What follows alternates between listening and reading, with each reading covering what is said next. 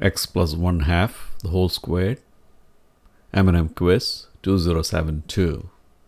If x squared plus x equals 304, what is x plus 1/2 the whole squared equal to? Is it A or is it B?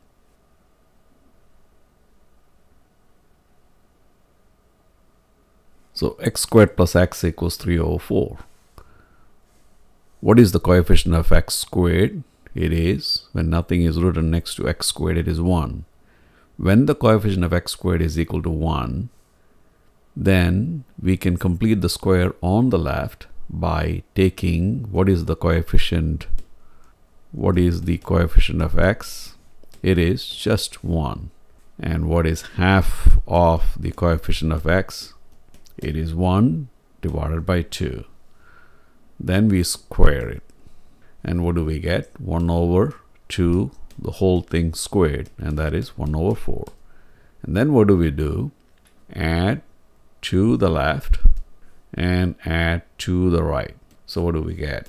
X squared plus x plus 1 over 4 is equal to 3 over 4 plus 1 over 4. What is on the left side?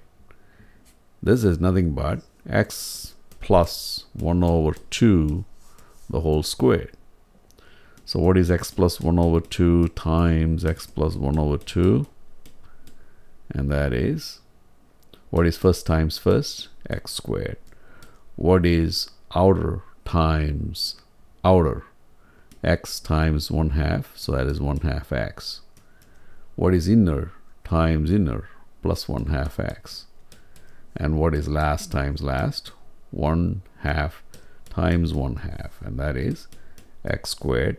Half x plus half x is 1x, and that is just x.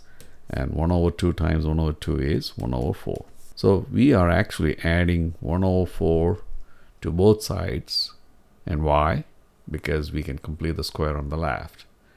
And when we complete the square on the left, it becomes x plus 1/2 the whole squared. So we get x plus 1/2 the whole squared is equal to 3 over 4 plus 1 over 4.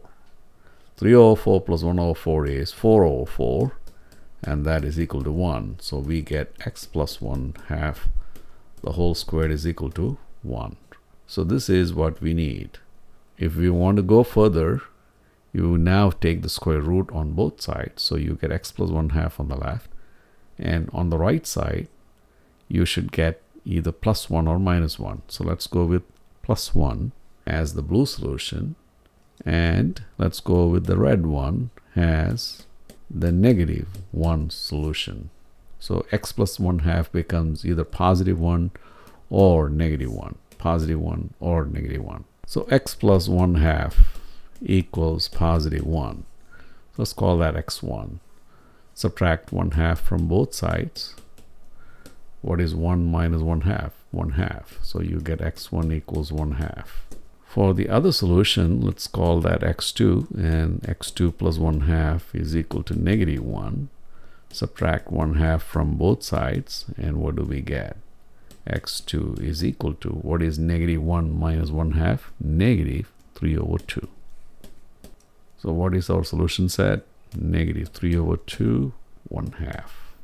Negative 3 over 2, 1/2. And this is George Mathew saying goodbye and good luck to all of you. Hey, do well.